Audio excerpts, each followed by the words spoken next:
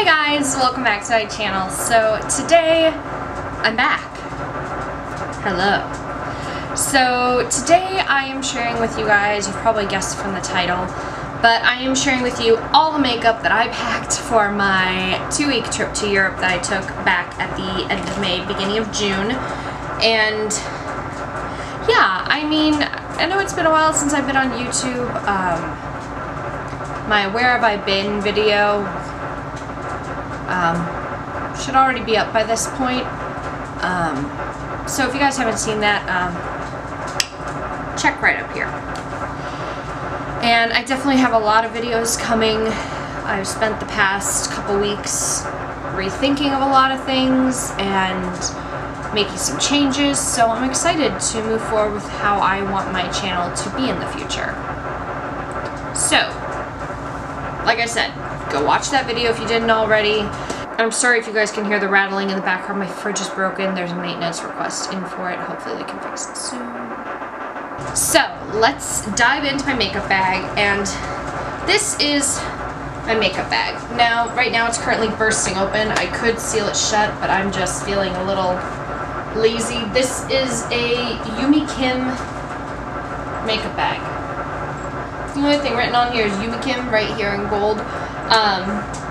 I got this in either a FabFitFun, I think a FabFitFun box is where I got this, and it's actually great. I've talked about it before in how I travel with my makeup videos, but it's got two sections, so obviously you guys just saw the giant bottom section, which is full of all of the makeup items, and then there's also a top section, which this is designed to outfit brushes. So I put the big giant face brushes here, and the eye brushes go inside this little pocket here. And I usually always store my color switch and my lash curler there as well.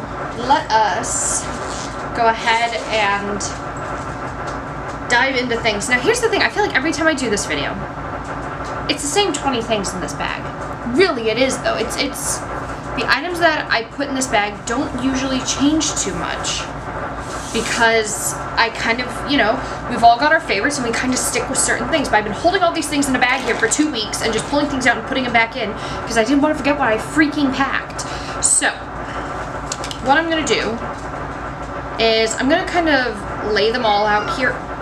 What? So I think what I'm going to do is I'm going to pull things out that go together, like, you know, complexion, eyes, face, things like that. I'm going to pull them out and show you one at a time the different things that I've brought. So let me really quickly pause and I'll be right back once I've pulled all of it out. Okay guys, so I'm going to start with the order that I would normally pack these in. So I brought 2 eyeshadow palettes with me on this trip, and to be honest, I really only needed one because I only used one. Now, the first one that I brought was the Warrior palette by Juvia's Place. This is a great neutral palette. It's really great, really beautiful. I really love the shimmers in here. They are just so gorgeous and pigmented, and yes. So I did bring this, however, I didn't really use it because I was favoring instead the more matte makeup looks using my Dominique Cosmetics Latte palette. This is, I think, now one of my holy grail palettes. It is definitely looking worse for wear. It doesn't look so bad on camera, but it is a little beat up in here. Some of the DCs that are stamped into these eyeshadows are starting to fade, and there's a lot of eyeshadow everywhere. But I loved this, and I wore almost every color when I was traveling, with the exception of Espresso, I think. I think I wore all of them at least once. So this was the go-to one. I really like this palette. It's perfect. And I definitely have some more Dominique Cosmetics palettes, but I wanted to keep it more neutral for this trip because it technically was a work trip as well as for fun, so I didn't want to, you know, do anything too wild and crazy out there. Now let's move on to primers. So I brought 3 primers with me. My usual one that I grabbed for the most part was going to be this, my Becca First Light Priming Filter, which this is almost out and empty. I'm going to have to purchase a new one in the near future. But there's that. I also brought the Farsali Unicorn Essence. Now this I saved for more so the Becca was like my go-to every day when I was wearing makeup. This was really more for the big special occasion. There was a big welcome dinner with some people and also one to say goodbye at the end. and this was what I wore under my foundation to help it last. And then with both of those, I would mix the Tarte Clean Slate Smoothing Primer. I used this predominantly on my nose, and I really do like this primer. You do have to really work it in to make it work, but it is really nice and I like it. It also doesn't have much of a scent, which I like a lot because I feel like some primers have scents. I mean, this smells really strongly, FYI. In terms of foundations, I have 3 foundations. Yes, I brought 3. Yes, I'm aware that seems excessive for 2 weeks, but I wanted my options, okay? So the first one I have, and this is the one that I reach for the majority of the time, this is the Tarte Rainforest of the Sea primer foundation, and this one's in the shade Porcelain. So this definitely matches me better in the winter. It was a little light for me now, but I'm kind of okay with it because I would mix it with one of these two. So this one is my Holy Grail foundation. This is the Lancome Teint Idéal Ultra 24-hour makeup in 100 Ivoire N, and that's the same shade for this one as well, which is the Lancome Teint Miracle. This is now hands down on my channel. I happen to just be flipping through like my analytics and stuff. This is my most viewed foundation video. It's got something like 5,000 views to it, and a lot of people always comment it saying, oh, you know, if you done it with this primer or this one, I'm well aware. That was a first impressions video. First impressions are people's first glance at things. First impressions change all the time. I really love that foundation. That's my second bottle of it now that I've purchased. So I obviously have no ill will towards that Lancome foundation. I actually like it a lot and I wear it a lot. I was typically mixing the Tarte one with the Teint Miracle. The other one, the Teint Idéal Ultra, was more for those formal occasions where I needed the really full coverage look. Let's take a break from lips and talk about mascara really quickly. There's kind of 2 mascaras I've been using forever now, and I still love them. I still use them. The first one is the Benefit Bad Gal Bang Mascara. This I used on the day-to-day basis. Really great, builds them up, makes them look nice and long and somewhat thicker, not really. And then the other one for the big woohoo, for the big all-out moment, the glam moments, I added a coat of the Hourglass Caution Extreme Lash Mascara. I love this. I like pairing the two of them together because the other one gets nice and long and this one really builds up the volume of your lashes. I just really like this formula. Hourglass knocked it out of the park with this one. In terms of concealers, I had 3 that I brought along as well, and again, same thing, I really only used 2 of them and the third one kind of chilled on its own. I just really wanted to be prepared depending on how I wanted to do my makeup day to day, so I just wanted options. So the first one would be this, my NARS Soft Matte Complete Concealer in Chantilly. I love this concealer. It's a great concealer. A little bit goes a very long way in terms of coverage.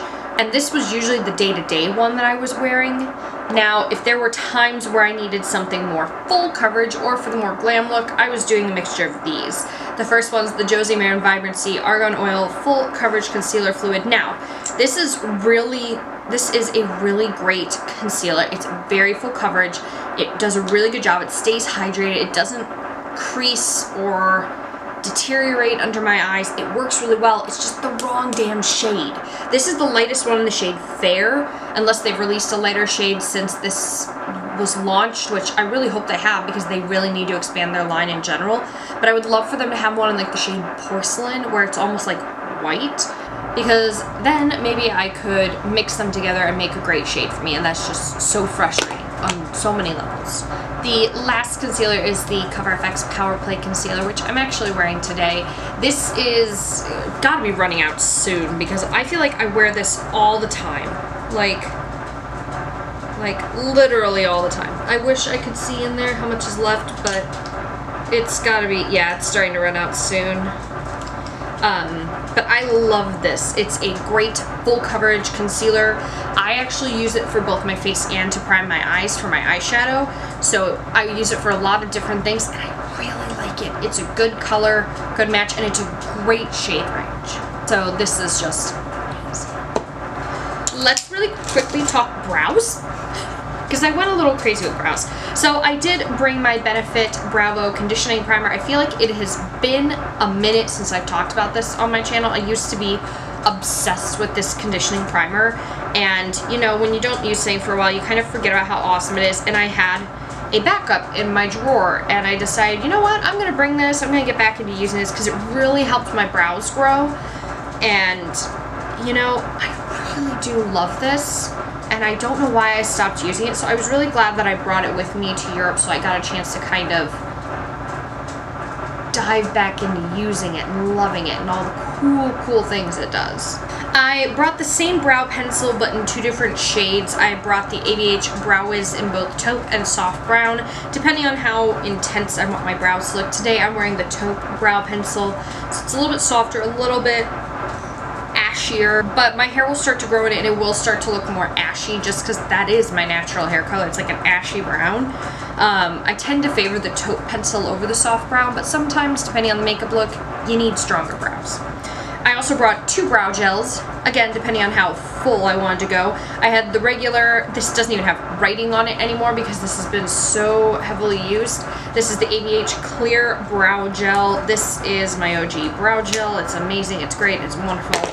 Nothing but fabulous things to say there. The other one is also ABH, and it's their brand new Dip Brow Pomade. This one's in the shade Taupe. I really loved this for like the no brows brow day. Like, I would just take this, comb it through the front, and then just kind of arrange the ends of my hair. Now, when I did my first impression featuring this, when I reviewed the Riviera palette, I'll link that video up here for you guys, I kind of said, you know what, this is one where I would have to fill in the tail with the pencil and then go over everything with this. And I do still stand by that statement. You definitely, if you're someone like me who's missing the tail ends of your brows, you still want to use a pencil to fill in the tail of your brow. That came out really weirdly spoken. But I did just kind of flick it through my brows just to give them a little bit more oomph on some days, usually the lighter makeup days. So it was nice to have on hand for that kind of thing. Now let's jump into like face things like powders and blushes and highlights and bronzers. I did bring my Hourglass Ambient Lighting Powder Palette. I do love this. I do always travel with this. No makeup days. It was super helpful to have this to just dust 2 shades quickly into my crease. Easy, simple, still love this palette however many years later now that I have it. I'm sure it's so not safe to be using, especially with all the recent drama about makeup in the community. Just not touching that with a 10-foot pole. I brought 2 bronzers. The first one was my NARS Laguna bronzer, but this is the Sun Diffused bronzer. Love this. So airbrushed and pretty and soft. Oof, I love it. The other one is the Bare Minerals Invisible Bronzer in Fair to Light. I think this is a very underrated bronzer, and I feel like I don't hear a lot of people talking about it. Now, maybe bronzer isn't everyone's thing. I get that. Some people are very into the contour. I'm not one of them. But this is just such a... It reminds me a lot. If you really want to try the Hourglass bronzers, I'd say take a look at this one, just because I feel like it's a pretty comparable feel. It is that baked almost formula, and it is very iridescent looking, similar to the Hourglass one. So check that out if you haven't already. In terms of highlights, I brought my 2 NARS highlighters. I love these. I have the Fort de France highlighter and the Capri highlighter, which, to be honest, this is usually the one I wear. This one can look a little dark depending on the makeup I'm wearing, so I usually tend to go with the Capri highlighter instead. I brought 2 Clinique Cheek Pops for my blush. I love these things. These are so amazing. The first one is the number 18 Pink Honey Pop. This was, you know, definitely for those sun flushed, more look like you were just in the sun kind of makeup looks. And then there is my OG, oh Lord, I almost jammed my whole finger into this and broke it. The number 5 Nude Pop. This is, as you can see, it is extremely well loved. There is no flower design still left in this. Like, if you compare this to this, like, look at that. There's still, you can still see the circle in here, and along the outer edges you can still see the petals, but it's definitely lost a lot of its... What makes me wonder is the fact that it looks like there's a spot underneath here. that it's starting to come unglued. I really hope it doesn't. I also brought 2 face powders. So the first one, just to kind of set makeup in general, was my Hourglass Veil Translucent Setting Powder. Love this. I think I've had this for almost a year now, and I do not regret purchasing this. This is amazing. I probably will be repurchasing this at some point in the future because it is like my favorite. I like it a lot more than the Laura Mercier one.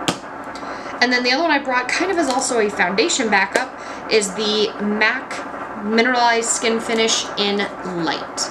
And this is obviously a lot lighter than my skin is right now, but it worked really well to pair with the Lancome foundation that is just a tad too dark or too pink for me. It helps lighten it up. The setting spray I brought with me I don't have anymore because it's officially empty. It was one of my MAC Fix Pluses. I've got a whole bunch of new ones, so we're all good there.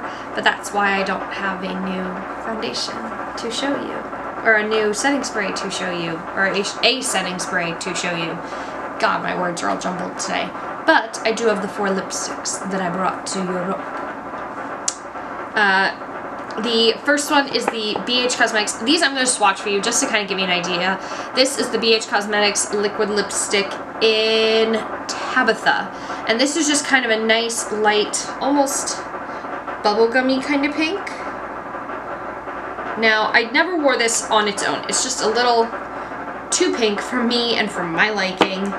I usually paired it with something like this. This is the ABH Liquid Lipstick in Pure Hollywood, which is just a little bit more of a nude pink. Then we have the 2 of the Bare Minerals Gen Nude Liquid Lipsticks in Hemp, which I love this one. This one's great. It's a great peachy kind of nude. See that there? That is peachy nude. Love it. And the other one in the shade Wink, which this is definitely more of a pink, but it is a little bit of a more subdued pink compared to the BH Cosmetics one. And there's that there. Okay. So that's it. That is all the makeup I brought with me to Europe. If you guys are interested, I'd be more than happy to try recreating some of the looks that I wore when I was in Europe.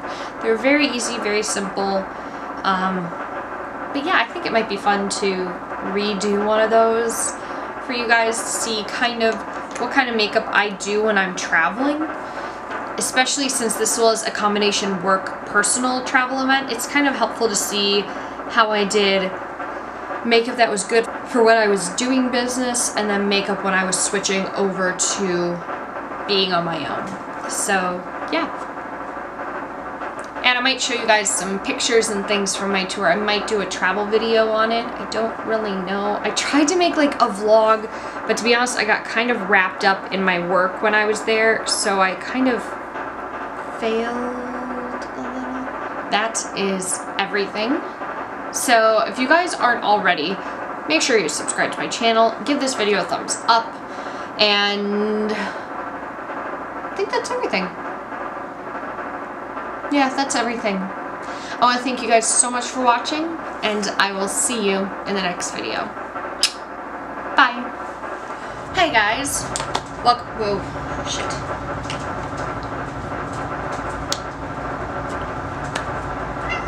Hi. Do you want to be in the video? Oh, of course you do. The last concealer. Hourglass Caution. Hourglass. Here, how about I put that there, along with that, and that, and you can sleep right there. How's that? Does that work for you, Addie? Yeah, right there. What a good boy. The third one was my Cover FX Power Play Concealer, which is the one I almost hit myself in the face. Baby, I don't have time to be loving on you right now. Can we, like, let Mama film her video, and then maybe afterwards we can have some major snuggles? I'm not used to wearing eyelashes. It's been so long.